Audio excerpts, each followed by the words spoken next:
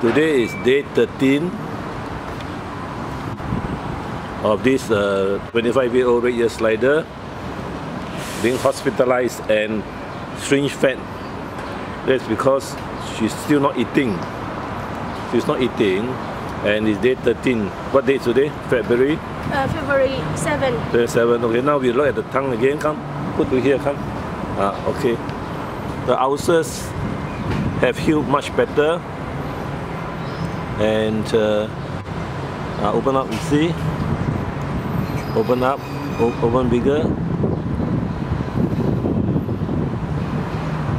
Correct. Bigger. You can see the tongue is very healthy pink. The side, the two ulcers are much smaller, but it's still not eating. So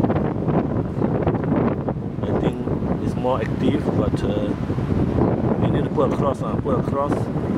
Then let me take a photo. Open a bit bigger, back a bit. It has to be back a bit, yeah. This is day 13 already. And you can see the tongue. Bigger a bit, down a bit, lower a bit. You see the tongue and the two ulcers are the tongue. And on the right hand side, the commissure, there is still the ulcer there. I will focus on it here.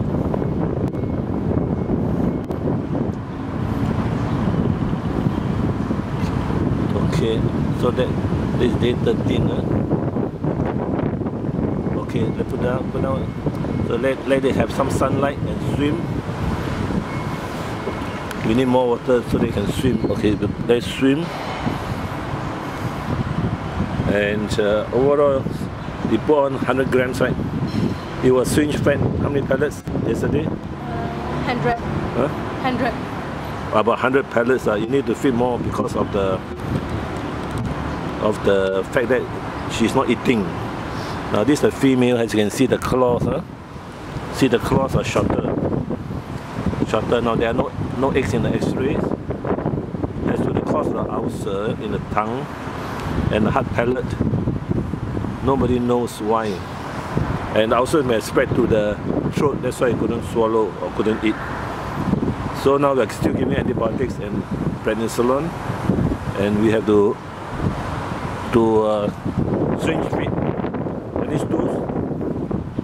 Any stools? So far no stools. So we have syringe feed 100 grams, 100 pellets, right? Okay.